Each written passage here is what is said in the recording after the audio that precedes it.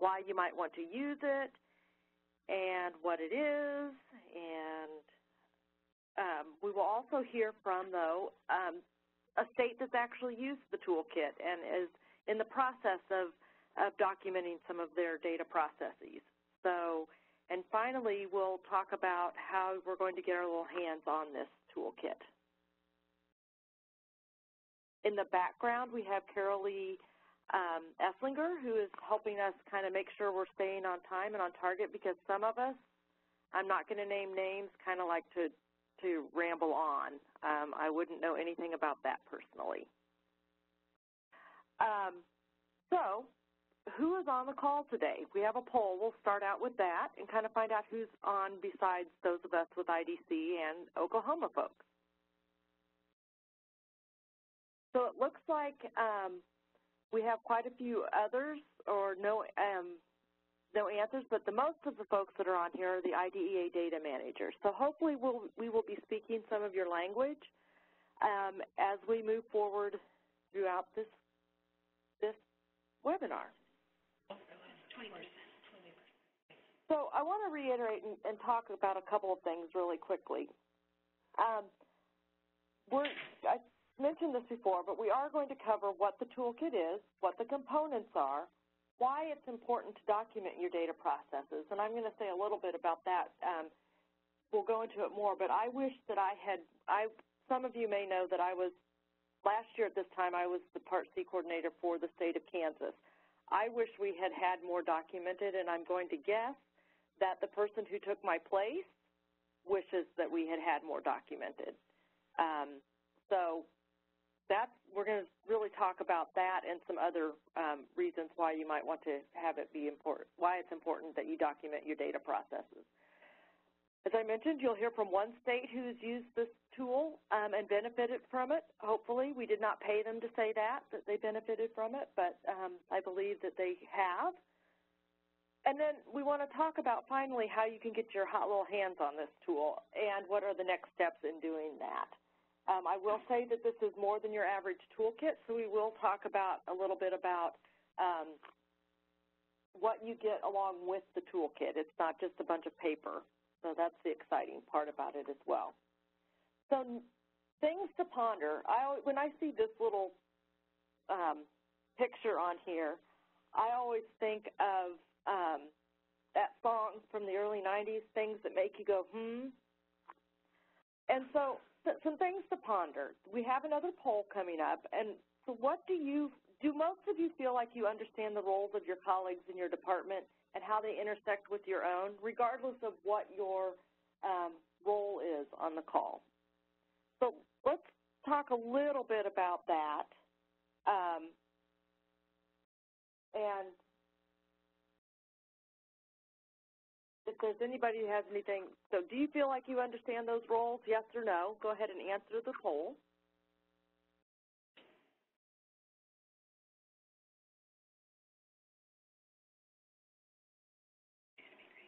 Or do you kind of live in your own little cubicle doing your thing?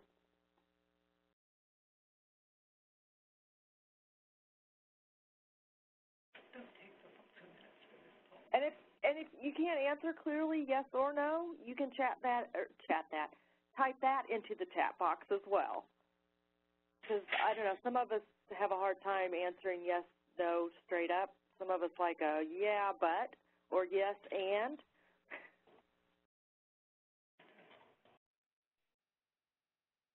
Okay, and let's look at the results of the poll and see what you all. So most of you feel like you do have a pretty good understanding of the roles of your colleagues in your department and how they intersect with your own. So that's actually great news. But then some of you probably were the no answer, that yes and no. Sometimes you do, sometimes you don't. So another thing to think about, administrators, actually, let's chat about that a little bit in terms of how you feel that your role is understood. Does anybody have any initial thoughts about that? Feel free to raise your hand and Rick can let us know if somebody has raised their hand, and or type in the chat box. I'm going to open the chat a little bit so I can see. There we go. Okay, so let's move on to the next poll. So the next poll, we're going to ask if you understand your own role at times. Some of you may be brand new. There were times where, I know when I first came into, well, anytime you first come into any job, you're still trying to feel things out. Do we have anybody out there right now that's kind of in that situation where you feel like your own role is still yet to be defined? And it's okay if you don't want to, you know, out yourself. I understand. This is a no judgment zone.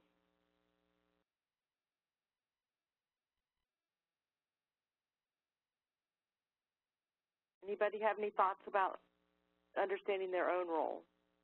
What we're trying to do here is kind of set that stage that within every, I think, agency and working within a state agency, there's always a time where you kind of feel like, okay, what do I need to be doing next at times? So I'm going to move on to administrators. Do you feel comfortable signing off on your data this year? Or did you? And some other things to think about. Did you have documentation available to you when you started your job? I know when I first stepped into the role at a state agency, everybody's always so busy doing the work and doing the work and doing the work that it's hard, and you don't always know for the next person coming in what that job entails because they don't have time to stop, breathe, and document what they've been doing. Another question to think about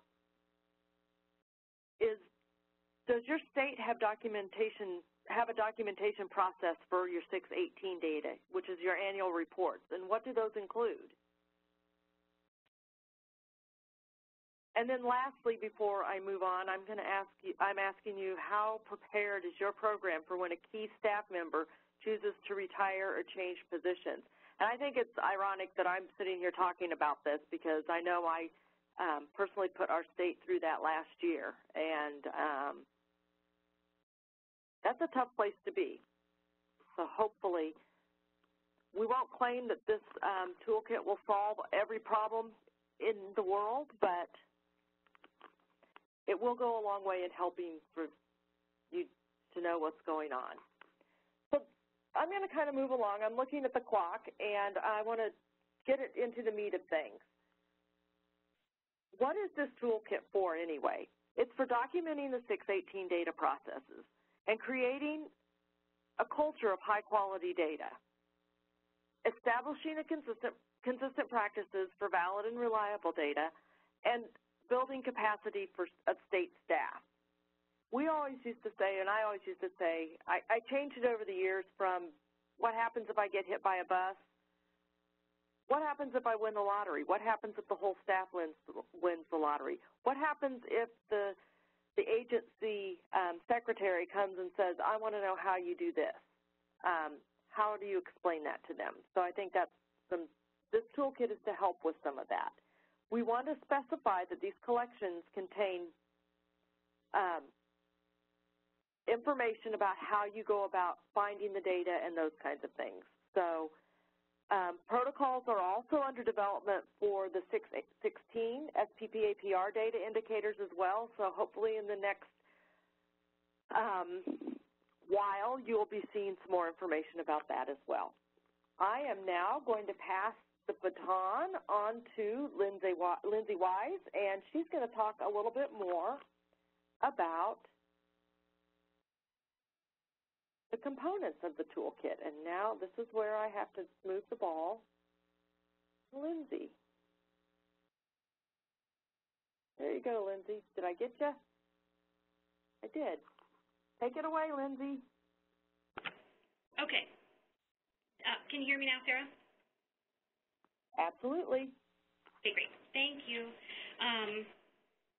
Thank you for that introduction. So I'm Lindsay Wise, and I was actually on a part of the team that created these data processes protocols and the calendar. And so we're just going to take the next few minutes to chat a bit about what's actually in the toolkit, and then after that we'll talk about what the process looks like. Sometimes it's a little bit hard to separate out the protocols and the nuts and bolts of the actual toolkit from the TA services that we provide along with it. It's a really fairly unique process and system or something, I guess. So it is, though, really important to understand what the components of the toolkit are so that you have a clue what you're getting into. We have an overview, which is useful if you're thinking about the toolkit and you wanted to get to know a little bit more about it or to share it with people around your department. The overview has a really nice write-up and details some of what you're hearing today. The heart of the toolkit, or actually the main body of the toolkit, are the data process protocols. They are where you would be documenting all of the work and all of the tasks and procedures and processes that go into collecting and submitting your 618 data.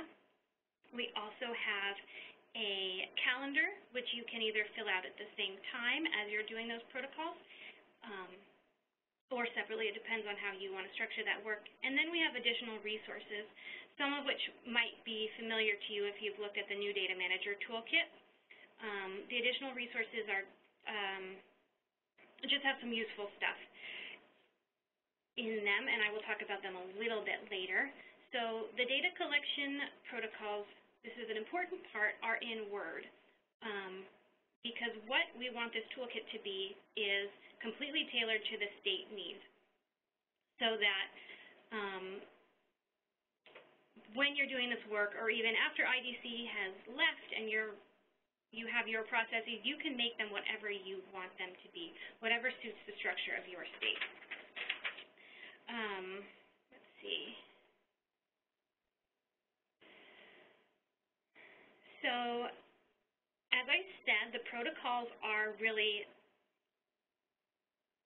the main section of the toolkit, and there's one protocol for each data collection. There's one for child count and settings, one for exiting, and one for dispute resolution.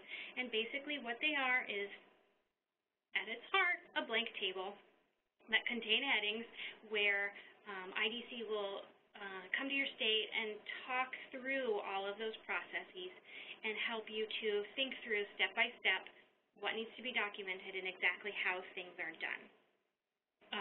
They just provide the structure for documenting those processes and how exactly you do the work. And as Sarah said, we're in the middle of creating the 616 protocols, or the ones for each SPP APR indicator. So in a few months, I'd say you can look for those to come out, where you can document not only your data that is submitted to EdFacts via eMaps, you can also be starting to document your APR indicators. So I wanted to show you what the protocols look like. This is the child count and settings protocol, and it's a little bit small here, but you can see in the green bars with the white text, we have what I refer to as headings, and then each of the white sections is where the state information goes. And so in this screenshot, everything's pretty tight together and packed together, but what happens is as you fill these out and as you enter all of the important information from your state, they get really long, so that depending on the data collection and the level of detail, they can get sort of up to maybe 10 pages or so of information about exactly how things go in your state. And again, it's all in Word, so if some of the headings don't make sense to you, or you want to add a heading, which is pretty common, if there's some aspect of your work or you want to talk more about your data systems, we can just pop in another bar and you can document that, and so that it really works for you. A little bit more about the protocols. This is a little bit of a long list. It shows each of the headings.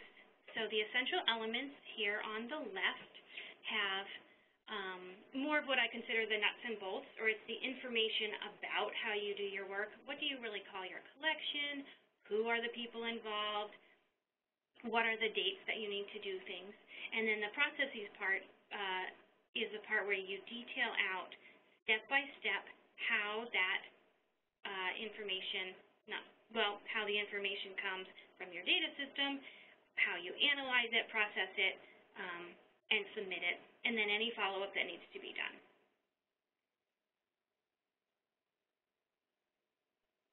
Let's see. Moving on to the data collection calendar. Again, the calendar is in Word, and we've pre-filled it with reporting deadlines and other dates, and there's just one calendar so that you would be documenting your entire year's worth of data collection and reporting in that one calendar. And eventually what you can also do, if you go so far as to create all of the 616, or I always call them 616 protocols, but your SPPA PR protocols, you could have a department-wide calendar, and this is just one version. Our calendar is pretty basic, but we can work with you to make it whatever you want it to be, honestly. And again, because it belongs to the state. And then what would happen is that you would post that calendar and post those protocols on your state shared drive so that everybody can access them and update them as needed. And then lastly, the additional resources contain an acronym list, which you may have seen before, and a list of quick links, which are great if you are trying to remember where to find that document, where to log into eMaps, how to get to Grad 360. We have all of those links, which you can also copy and paste into each protocol so that you don't have to move around. You can just have those links sprinkled everywhere that you need them. And then the due date list, which we at IDC will have to update that regularly. I think right now it goes up through 1617. That is a bird's eye view of the toolkit and all of the parts of it. And now what we're going to do is hear from Oklahoma, who actually I had the pleasure of visiting them last year, and they piloted the Part C protocols for us, and it was wonderful. And so I'm hoping they're going to say a lot of very nice things about us in, in the next few minutes, and I will let them introduce themselves. So take it away, Ginger and Eric. Oh, I'm passing the ball. Thank you, Lindsay. Can you make us presenter, please? Yep, there you go. Perfect. Thank you. Okay, good afternoon, everyone. My name is Ginger Elliott Teague, and with me is Eric Friend. We are the data managers for both Parts B and Part C. We may be unique in the country in having two data managers who both share those responsibilities. So it makes for a good working partnership between B and C that we're able to work with both data sets at the same time. But the Early Intervention Service Program in Oklahoma is called Sooner Start. It is jointly managed by the Department of Ed and the Department of Health. Except for contract providers, all staff are state employees. Mark Sharp is the state director in the Department of Ed, and he has a counterpart over in Health. Service coordinators are education employees. Service providers are under the health umbrella.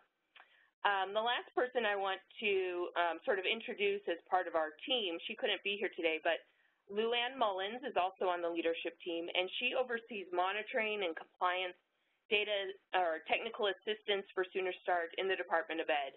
And she's had many roles across Sooner Start over the years and really knows the program. For a time, she was also responsible for data management, so she really understands the data needs of the program too. And she's been invaluable for helping us define sort of the data sources and collection needs from a programmatic perspective. We began talking with IDC folks in March of last year about documenting the Part C data collections.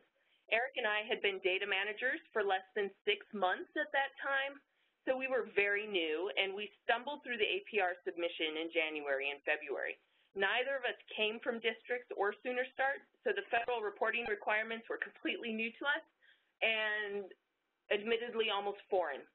So without Luann's help, we would have been completely lost. No documentation existed outside of a 2-page set of Luann's notes. And so when we started talking to IDC, we believed that Part C would really benefit from a thorough review and documentation of the data sources, collection procedures, reporting processes, and so forth. So we were very glad to begin this.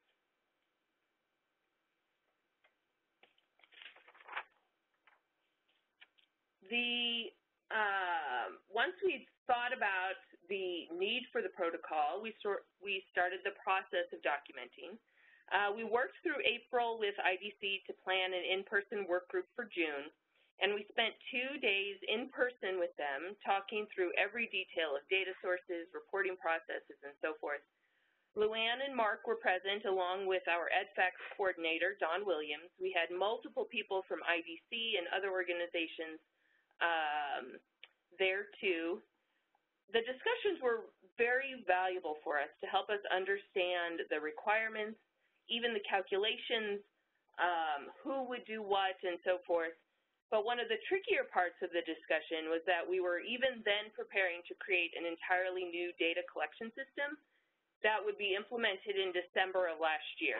That did happen, and so when we were talking through our processes, it was a little bit difficult to talk about what had been happening versus what would be happening.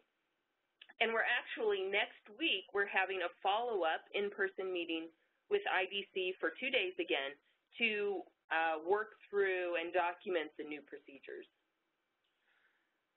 I would just add to that statement was when we were going through all the different processes and making sure that we were documenting every step along the way, that it really helped us, this tool really helped us stay on track and stay on task, and helped us to really understand the process and not miss the points that could have easily been just glossed over, because, you know, some people just know that stuff. Coming into this job, we really didn't know any of it, and so to walk through that process step by step and making sure that this tool helped us really look at every single piece and not just skip something because, well, you know, Luann's known that for years. Well, Luann's not doing this particular job anymore, so and without Luann here, we would have just been out, you know, out the pasture, not really known what to do. So we would have had to figure it out by the hard way. But really documenting, this tool really helps you document every single piece of the process so that you don't miss something. And if you are new, then you can really just go to this source and just look at it. And it's really kind of helped us think about what we're going to do on the Part B side even. So this has really been a growing experience for us starting in the Part C area, which I think is a great thing.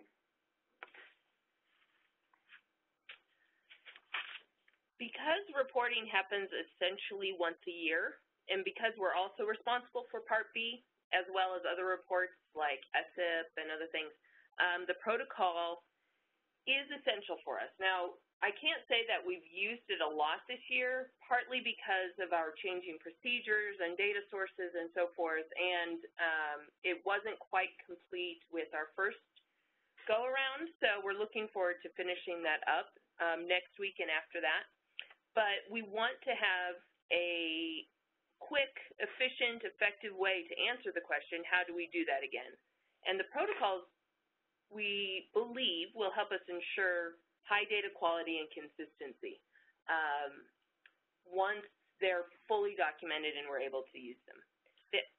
And I would add to that, one of the other reasons I don't think that we used it as much this particular year is because while we were developing this new Part C data system to collect all our IFSP information, it was always in our face. So we were always, you know, we were always having to go over that same structure over and over and over and over. So we was kind of drilling it into our heads as well as just always knowing it. So we didn't really have to go over it again and again and again. We had to go back to our documentation to figure it out because it was always there, it's always present. I think that as time goes on, or if there is turnover, that we will need, it will be invaluable to have that documentation to go back to and say, how did we do that again? That was last year. We've had a billion things go on since last year, and I can't remember exactly what we did. Let me look it up. Let me make sure that process we're doing the exact same way this year as we did last year, so we can just walk through it step by step, and we're not going to miss any little pieces.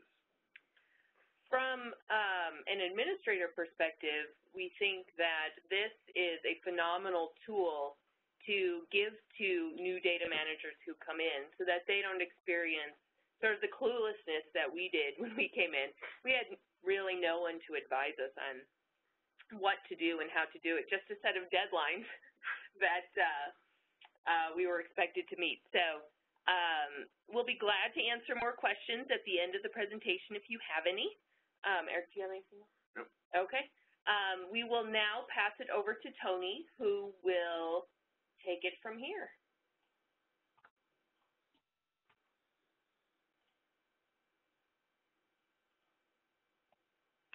Great. Thank you, Ginger and Eric, for sharing your experience in working with IDC on the data protocols.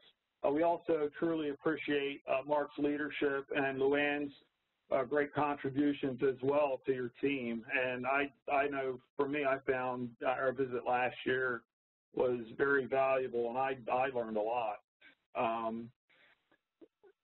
And I do want to take a step back, and Ginger and Eric both acknowledged these 2 points, in that the data protocols were developed to help with the turnover that states have in the data manager positions, which do affect issues with data quality.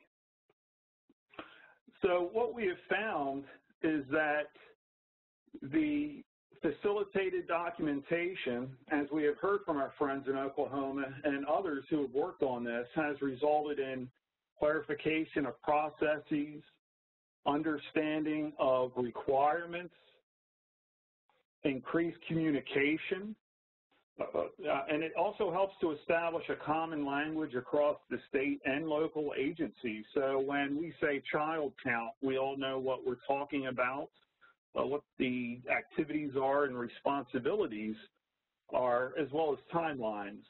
And this is all done in order to ultimately have improved data quality, making sure that we have accurate, complete, reliable, and valid data for reporting and ultimately to use to help inform decision-making. So the value of process documentation, it does result in a process manual. It records institutional knowledge, so when somebody leaves, they're not taking that knowledge with them. It allows for gap analysis for process improvement. So as you document your current process, and we do highly recommend that you go back before you start your next data cycle, your data collection cycle, to go back and look and see if there are areas where you would like to improve, and if so, document those and check in with each other. Do it as a team. Take the team approach.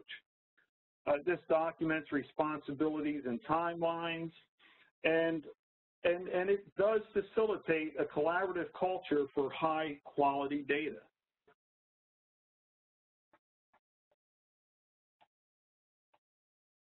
So what does all of this have to do with data quality?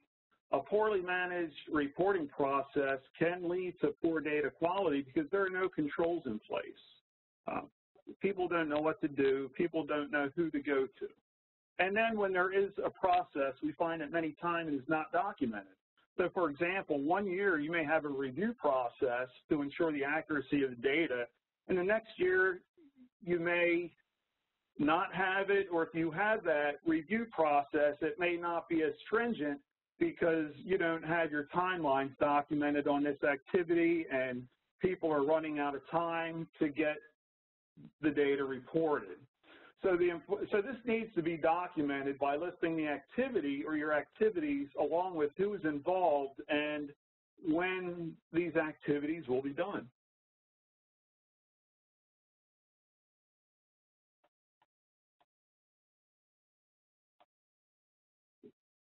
There are dangers of poor quality data. If you have poor data quality and you want to make informed decisions, then where do you begin? What are your main priorities improving your programs or helping children make progress? So you can see that having high quality data is important for reporting, but it's also important for being able to use the data beyond the reporting.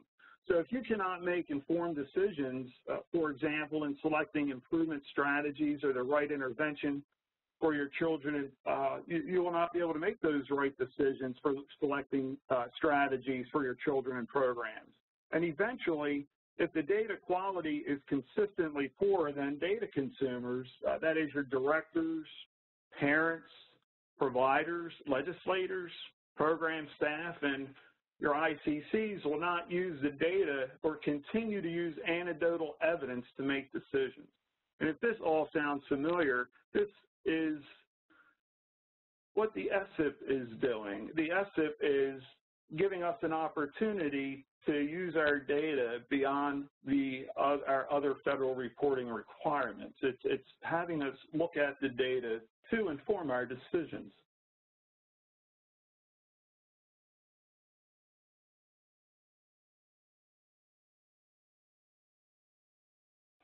By having a documented process, it gives you the ability to replicate procedures that are performed infrequently.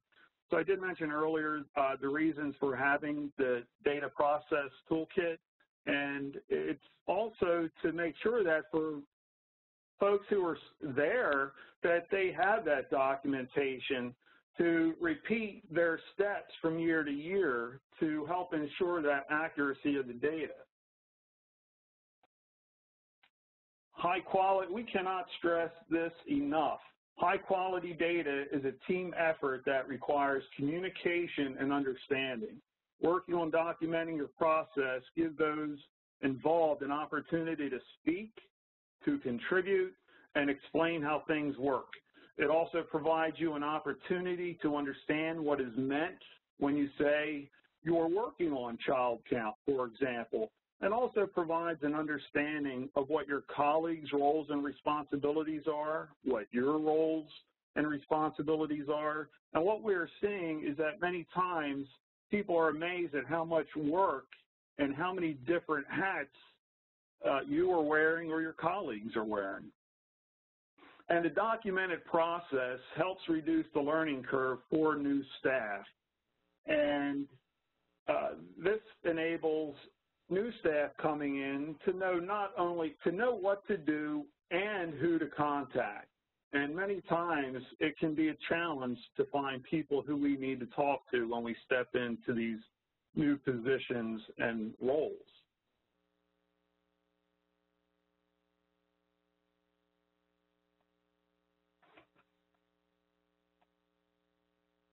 The role of the Part C coordinator is key for helping to document the process, which leads to the path of building a data culture. A culture that embraces not only the documentation of the data collection process, but embraces the high quality data to use for informed decision making. Part C coordinators can facilitate the involvement of staff from other divisions, participate in the initial and ongoing meetings, allocate and protect time for early intervention staff to accomplish the work, leverage the work to foster improved communications across the state. And this is key because when we talk about improving communications across the state, it may be people that work in our same office, but if we're in a state where people in our same office actually work in another town or city, then those opportunities to get together and talk about this work are pretty infrequent, if they do occur at all. And the Part C coordinator also should be spotlighting the work and recognizing the efforts of staff. And this is a definite morale booster. This is very difficult and time-consuming work, and everybody should be applauded for a job well done.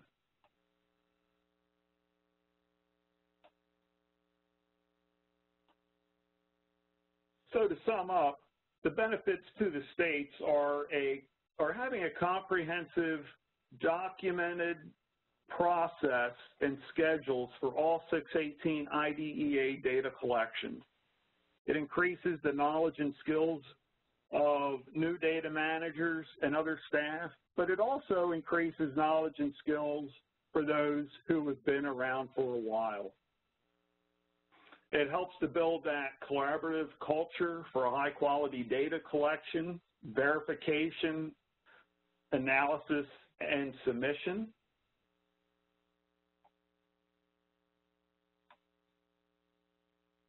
It helps to improve communication and relationships among data staff across the state, increases the understanding of data manager responsibilities, challenges, and needs for support by the Part C coordinator and other key staff members, and to help with seamless succession planning, help alleviate the learning curve for new people coming in. And with that, I do thank you for your time, and I will turn it over to Lindsay.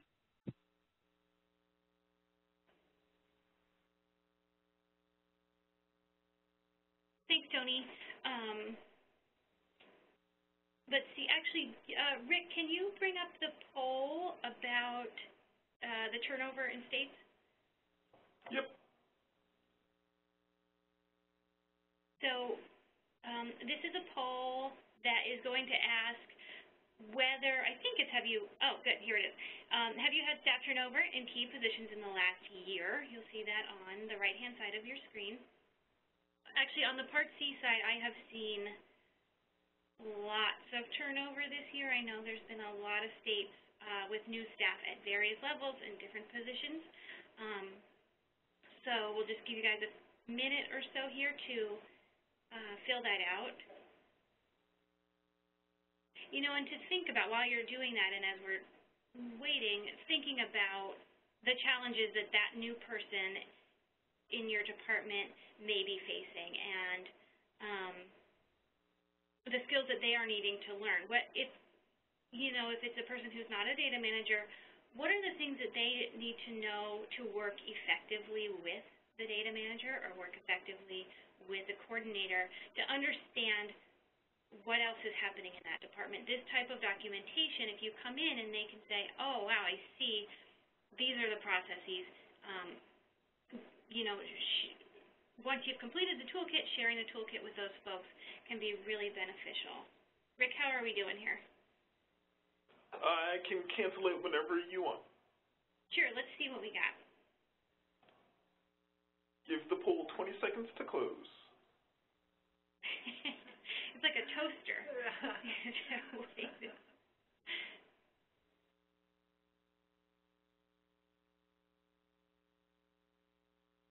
All right, is there a countdown, Rick? What do we got now? I'm impatient. I am sharing the results now. All right, let's see. So we've had, it's pretty small. It looks like we've had, is that 9 Part C coordinators here and 10 Part C data managers? Is that correct? Yep. And then 3 new APR coordinators, 8 program managers. I think those are really significant numbers as we think about what's going on for all of our friends in these states. That's a lot of new folks who have a lot of learning to do.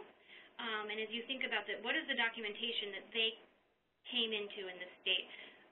Or if you are one of those new people, how have you learned, how have you gotten up to speed? So basically what we're saying is we're hoping that this toolkit, either if it was completed beforehand, you would have something to fall back on, but also the process of completing the toolkit and going through that process of all of those discussions can really help with people's learning curves. As it did for Eric and Ginger, it gave them that time to sit with Luann and Mark, and it gave that team those hours to come together and gain that understanding and get, even get to know each other better, find out ways where they can support each other so that Eric and Ginger understand Luann's needs, Mark understands all of the things that are happening with his team. So that if you're a new Part C coordinator and you want to see what's going on in this department and start to lay that out, lay that foundation, it's a good thing. So what can you expect from IDC? We have a group of wonderful TA providers who are always fun to work with. I like working with everybody, who are here to facilitate the process. So we will help to organize those in-person meetings, send a team out to your state, and then when we're doing this process with you, asking those directed questions. I am not tooting my own horn at all here, but people have said to me, you ask such good questions, and really the only question I feel like I ever ask in these sessions when I'm working with a state is why or how. So I just say, why do you do it that way? And then we talk about the answer, and then we write it down for posterity so that it's clear. Or I say, how do you do that? And then they give me an answer, and then I say, but how? And sometimes people forget that they don't know, they forget how much they know and how much is in their head. So what IDC essentially does is come in as an outsider and say, tell me how you're doing this process, and really help to drill down to those details that people forget they know, they forget they do it,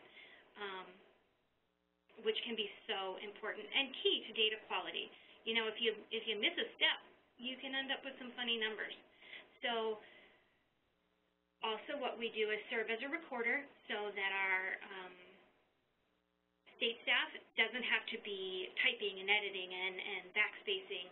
The IDC staff take care of that so that the state can use their energy thinking and sharing. And we highlight areas that are needed for further discussion. Certainly with Eric and Ginger, topics came up that needed further discussion. So we parking lotted them, and then we revisited later, maybe by phone, to help clarify things, or if there was an area that they were unfamiliar with, follow back up with. So that is what IDC does. And then what you would expect in your state, the participation, it can change. It depends on sometimes the data collection. So that if you need somebody special who happens to be dealing a lot with dispute resolution, if that is a problem in your state and you have a particularly knowledgeable person, you would want them at the table, but they may not have very much to do with the child count. So depending on the day, depending on what you're talking about, it can shift. As Tony was saying, we can't stress enough the importance of having the support of the Part C coordinator, spending as much time as possible in those discussions with the team, the data manager as well, obviously. And then program staff, there's just many important people. And then we listed, you know, you can have data staff from any number of places, particularly in Part C, depending on how your program is structured. There might be somebody who's outside of your agency, but that you work closely with, and they need to be at the table, and they can shed light on issues. They can also learn from what's going on in your department and really help break down those silos.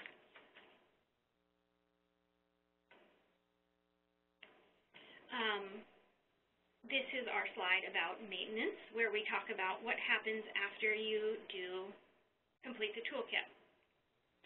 So, and actually that's what we're doing with Eric and Ginger next week, is we completed this toolkit last year. We filled out those protocols, and then you need to revisit your processes. You need to make sure that you are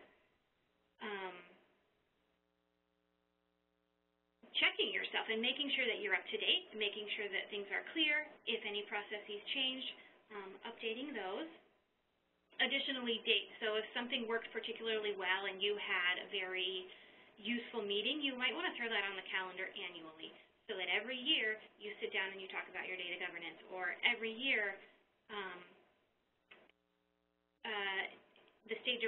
the state coordinator wants to sit down and review those child count numbers and talk about that. It's important to assign a steward of the data processes, so somebody in your department who owns them and maintains them, knows where they are, and shares them around so that if there's a new staff member, that the protocols don't get lost and all of the work doesn't go away.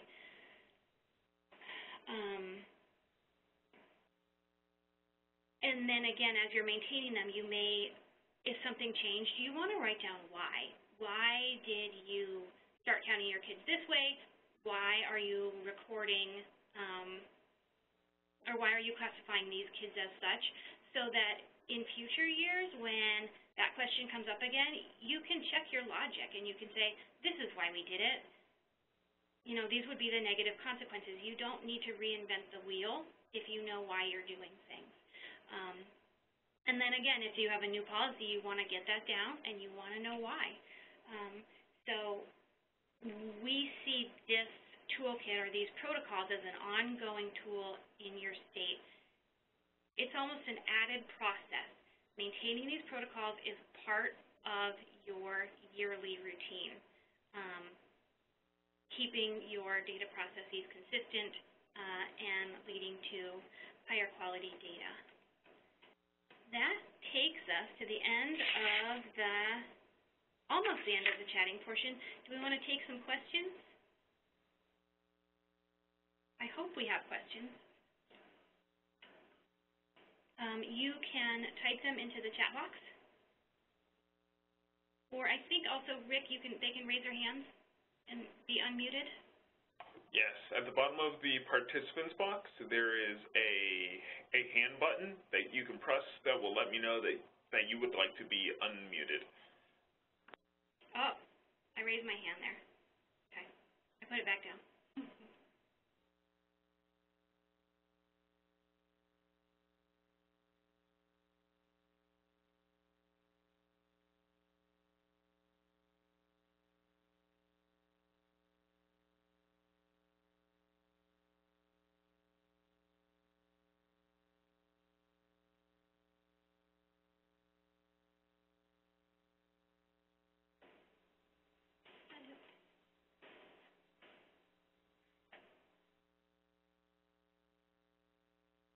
All right, I am not seeing any hands or questions. I will just move on to the next slide, but don't hesitate to raise your hand or throw a question in. I think I'm closing out this webinar. Sarah, let me know if I'm stepping on your toes. So next steps. You have heard all about this toolkit. I think it's amazing. What was that? I just said you're not stepping on my toes. Okay. And you definitely want IDC to do this work with you. It's going to be so much fun. You can reach out to your IDC state liaison. We have a map on the idadata.org where you can click on your state and find your liaison and express interest in this toolkit. And they will be very excited and responsive. Again, I guess we said this a couple of times, but we are currently working on data process template protocols for the SPP APR indicators, and so that will be available soon. We'll be updating everybody.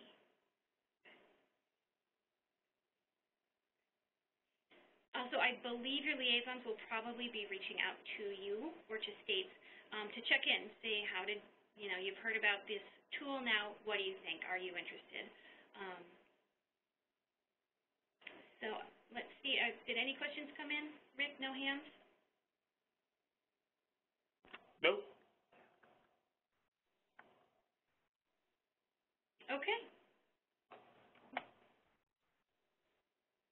Well, then I will just thank everybody so much. I'd really like to thank Oklahoma for participating today.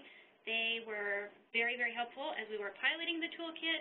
A great group to work with, and so we're very thankful for their time. And I thank everybody for tuning in today. Have a great day.